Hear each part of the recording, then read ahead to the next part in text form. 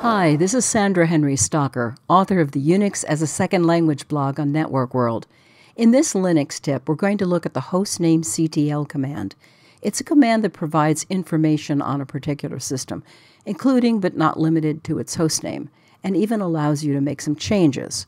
So let's take a look at the hostnamectl command. It should provide a report that looks something like this one.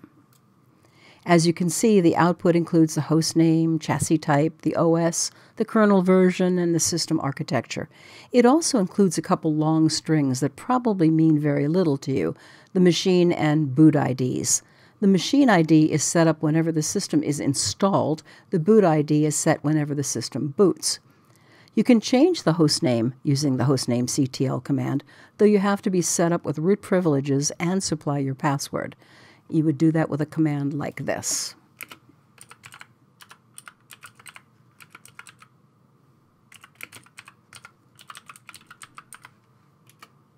Notice that we have to select our identity and then enter our password.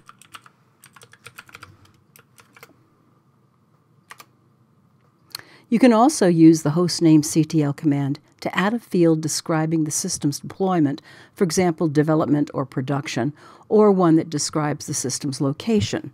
So let's go ahead and do that.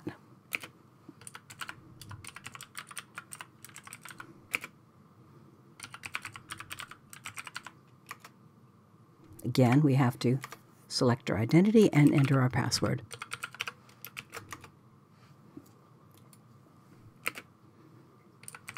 And here we're going to change the location to a basement. Again, select our identity and enter our password.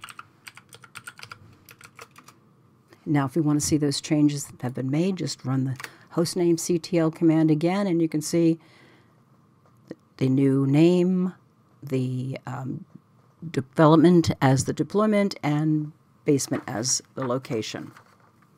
If you want to remove any of these fields that we've just added, you can do it by running the same command that we used to add it, but by putting the, instead of the string there, just put an empty string. And again, we have to authenticate ourselves.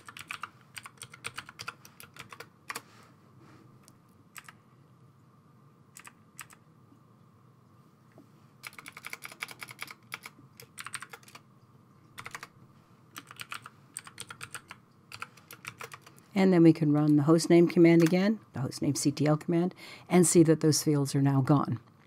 Well, that's your Linux tip for today. If you like this video, please hit the like and share buttons. For more Linux tips, be sure to follow us on Facebook, YouTube, and networkworld.com.